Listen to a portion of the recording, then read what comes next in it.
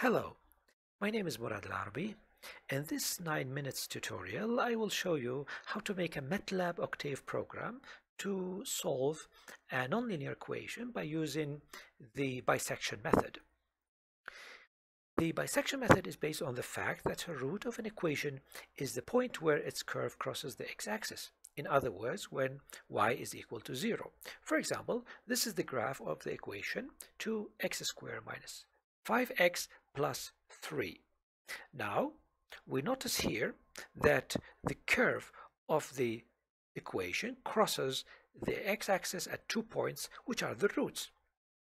Now, at x equals to 1, we notice that the root crosses the x-axis where y is equal to 0. So just before the root, the values of y are positive, and after the root, the values of y are negative.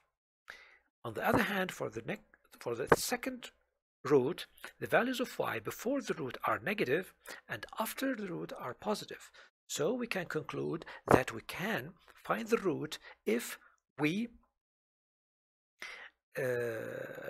detect the region where y changes its sign from positive to negative or negative to positive. The bisection method searches for the point which is located between two values of x where the corresponding values of y have different signs. So let's see how the method works by using this figure. Now, first we should assume two values which form the initial interval, x1 and x2. Then we compute the corresponding values y1 and y2. If y1 and y2 have different or opposite signs, that means the root is located somewhere between x1 and x2. If the signs of y1 and y2 are the same, that means there is no root between x1 and x2. Now, if we have a root between x1 and x2, we start the bisectioning procedure. So we compute the value of xh, and then we make a check again by seeing the difference between the value of yh and y1 to see if the root is located in the first half interval or in the second half interval. So if the signs of y1 and yh are opposite, that means the root is located in the first half interval. Else, it will be in the second half. Now, in this case, we see that it is in the first half, so we repeat. So first, before bisectioning, we give the sign, or let's say the value of x2 to xh. That means we create a new value to, or give the value of xh to x2 to create a new interval x1 and x2 and discard the old value of x2. Now we divide the new interval again at the point xh. So we will get a new yh here, and this will be y2.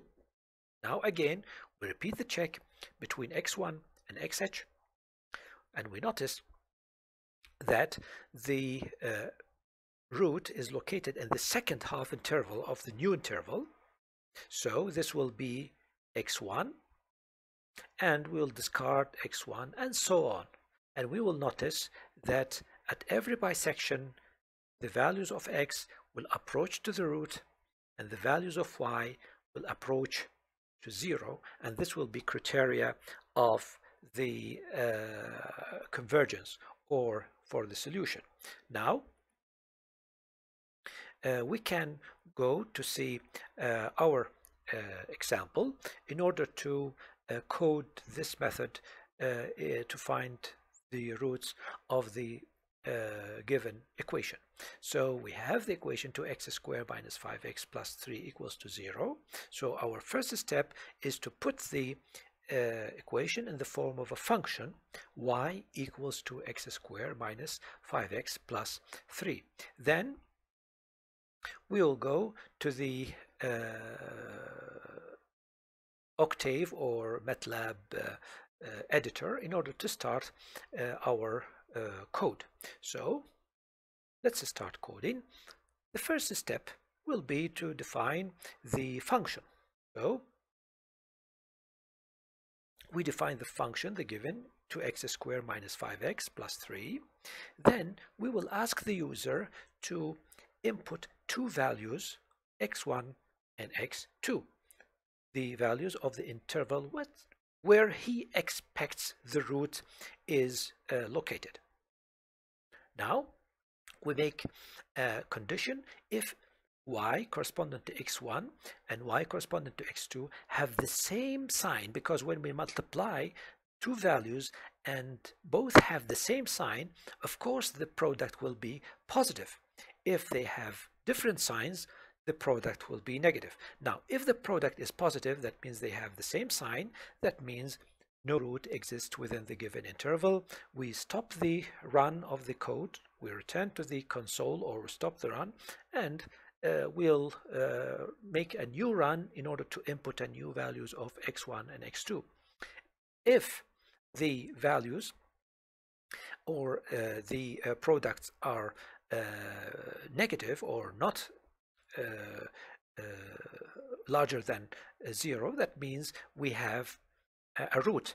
Now we make a small detection or test in order to see if even accidentally sometimes the given value of x1 could be a root. So we make a check if y of x1 is equal to 0. So if it is equal to 0, that means x1 is one of the roots. And we print this message and stop the run. Now check again the x2 and we see that if y of x2 is equal to 0, also we get the same message and stop the run. Now if all these conditions are not satisfied, that means we have to go directly to the bisectioning procedure and start. This is the loop. This loop we try about 100 bisections because if the convergence happens we will break the loop. So actually this is an arbitrary number for bisectioning. Now we compute xh and then we make a check y of x1 and xh. If they are less than 0, that means there's a root between x1 and xh. Now we create a new interval by calling x2 as xh, or giving the value of xh to x2 in order to create the new interval. If the values are not less than 0, that means the root is in the second half interval, and we make x1 at the location of xh. Now we make check for the convergence. If the y of x corresponding to x1 is less than or very small value, that means it approaches to 0. That means we obtain the solution, we break the loop and print the result. Now let's make a run for the code and we see. So let's input two values, for example 0.6 and 1.2. So the root is 1 and we obtained it in 19 bisections. Now let's try again and we say, for example, 1.2 and 1.9. So the root is 1.5. So in this way we can get the roots if the range embraces. Now let's try another or final test. Let's say 2 and 4. So no roots between the existing points. This is the bisection method. Thank you for listening. Goodbye.